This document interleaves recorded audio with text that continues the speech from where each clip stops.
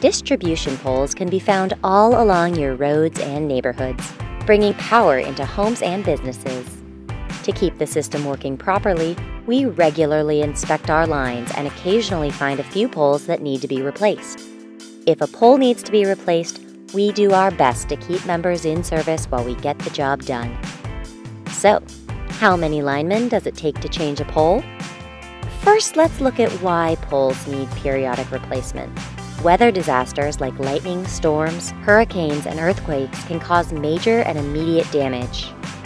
Car crashes, equipment changes, and highway relocation are also reasons why a pole may need to be replaced. But even poles that don't suffer major damage will lose some of their strength after being subjected to the elements over the years. When a pole needs changing, line crews take several steps. First, they must carefully measure and dig a hole, typically next to the old pole, that is about 15% of the new pole's height. For example, a 35-foot pole requires a hole that is at least 5¼ feet deep.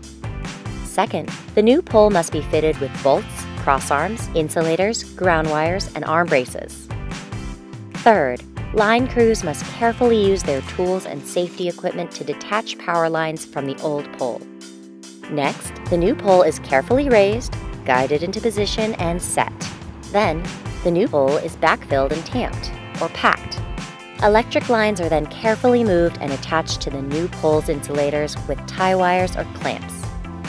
Once all live lines are securely in place, the crew detaches equipment from the old pole and removes it, leaving the new pole to do its new job.